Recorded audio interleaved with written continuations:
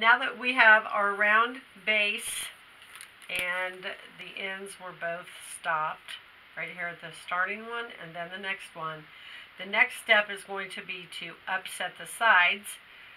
So they're going to be coming up like this and over the top of themselves.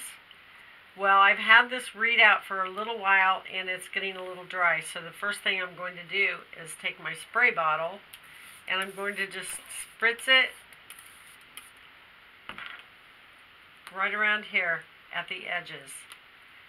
If you want to put a towel underneath this, you can, but I'm usually working in these puddles of water anyway.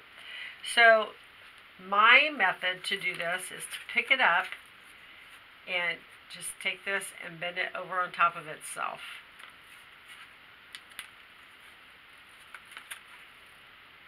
So you do this all the way around, and then it doesn't stay, but it at least gets an idea that when the basket is woven, that it's going to be forming the sides like this. And so in the next segment, we will actually start weaving the first 2 rows.